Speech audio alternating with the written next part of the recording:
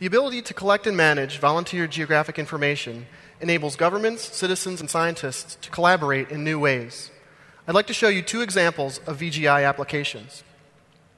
This first one shows an example of how a federal agency like the National Park Service could use VGI to enhance their services for everyone.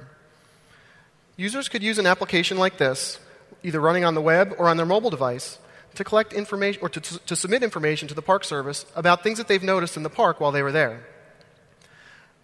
They can simply click on the map and provide some information about what they saw. For example, somebody may have noticed some bad potholes, making it travel difficult on a stretch of road.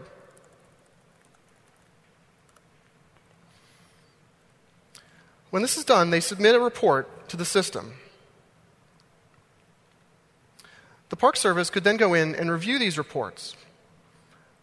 When they validate that a valid issue has been raised with one of these reports, the dot turns from black to red, indicating that they're looking into it. The next step in the process would be to decide on a course of action and who's responsible. When that's done, the information is updated in the system, and the dot turns from red to yellow, indicating that a solution is in progress. Finally, when the problem is resolved, the dot turns green, and the information is updated a final time. A system like this can provide an agency with a transparent way to provide feedback on what's being done with comments they're receiving. It can also help the citizens feel like their feedback is being heard.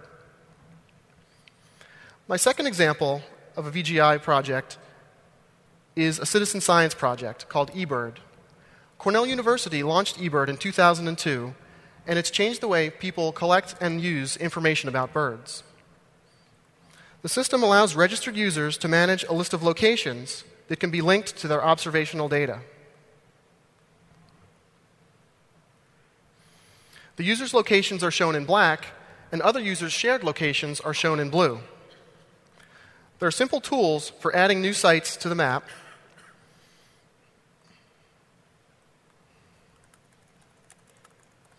And a flexible tagging system allows people to label these in any way they want.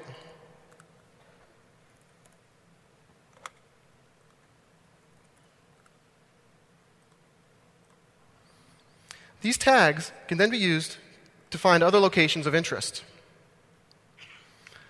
The Ebird project has generated millions of observations each year, and it's become one of the fastest and largest, or the largest and fastest growing sources of biodiversity data in the world.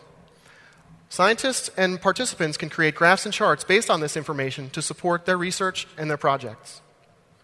The Ebird project also makes using the system fun. They provide users with statistics about how many observations they've made over time, and also provide recognition for the top performers.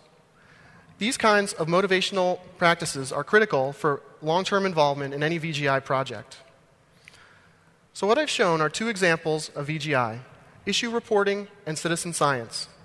Although the concept of VGI may seem new, volunteer geographic information is just another form of geodata that can be managed in a GIS.